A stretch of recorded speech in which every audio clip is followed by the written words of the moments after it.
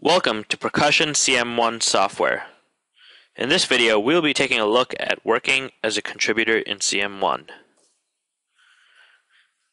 After logging into the program, we are directed to the dashboard first. The purpose of the dashboard is to give you an overview of the gadgets that have been implemented onto your site so that you can see what to work on next. The default settings have two gadgets on the dashboard: the Welcome gadget and the Page by Status gadget.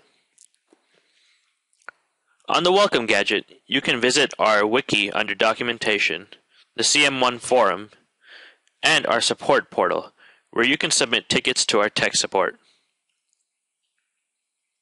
On the Page by Status gadget, you can see a list of pages on your site and their status in the workflow.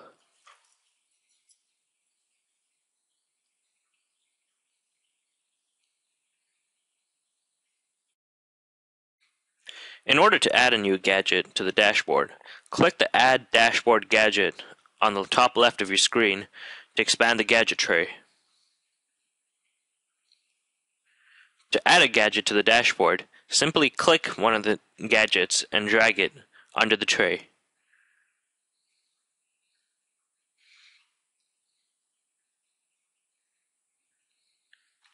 Most gadgets are configurable via a drop-down menu by clicking the arrow on the top right of the gadget.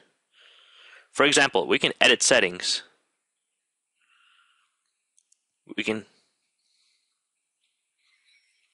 also minimize the gadget, and we can also delete the gadget from the dashboard. You can also move the gadget around on the dashboard by clicking it and dragging it around and dropping it then.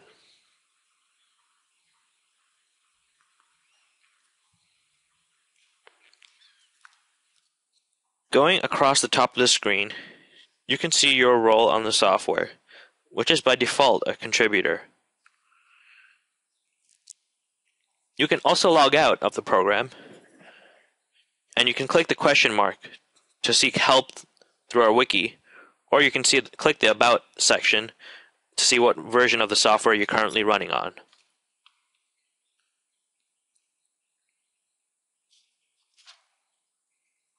The next thing we'll look at is the Finder, by clicking the plus sign on the top of the left screen to expand it. There is a tab to toggle between the site and assets. This area is essentially where we can see the pages that are on our sites on CM1. We can also see the assets that are up on the site. Let's take a look at the assets first. An asset in CM1 is any piece of shared or reusable content. It can be in the format of images, PDFs, Word files, Flash files, pieces of HTML, and pieces of rich text. The advantage of using the assets library in CM1 is that you can store this content in one place and use it across multiple pages and sites. We see that the site is structured with folders. You can organize your folders however you like, with any naming convention.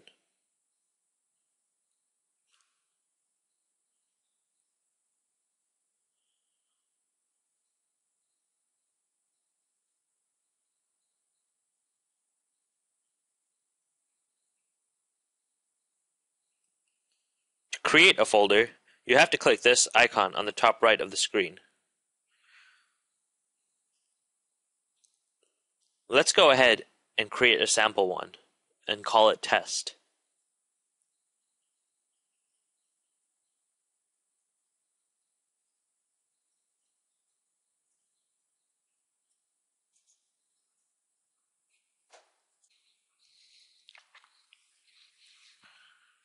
To navigate through your asset library, you can move through these folders with single clicks. By clicking on this once, opens up two subfolders. You can repeat this until you reach the content itself.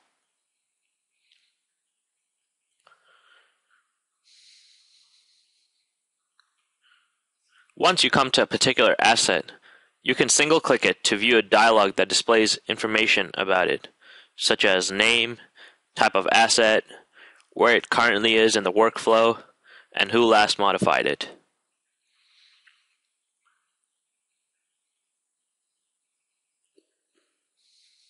We can also preview an asset by clicking the blue link text, which will open a preview in a separate browser.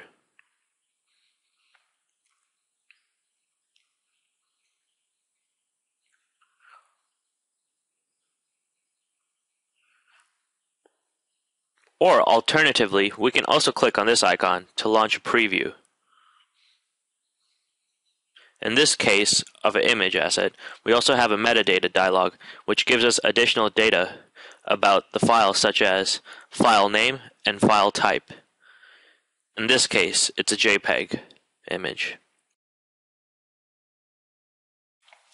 This is the end of our tutorial. Thank you for watching.